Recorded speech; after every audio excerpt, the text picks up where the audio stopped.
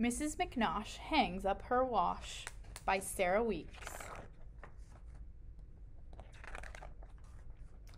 Each Monday at dawn, Mrs. Nellie McNosh brings out a barrel and does a big wash. It takes her all morning, and when the sun's high, she hangs what she's washed on the clothesline to dry.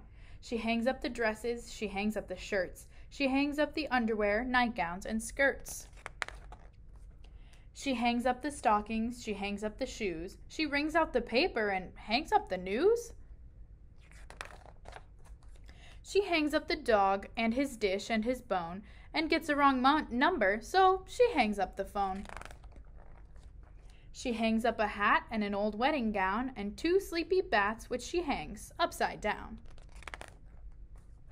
She hangs up a lamp and a large Christmas wreath and Grandpa McNosh's removable teeth. She hangs up a kite by the tip of its tail. The postman arrives and she hangs up the mail. She hangs till she's hung every last thing in sight, including the turkey she's roasting that night. Each Monday by dusk, Mrs. Nellie McNosh has finally hung up the last of her wash. She takes off her apron and lets down her hair, then hangs herself up in a comfortable chair.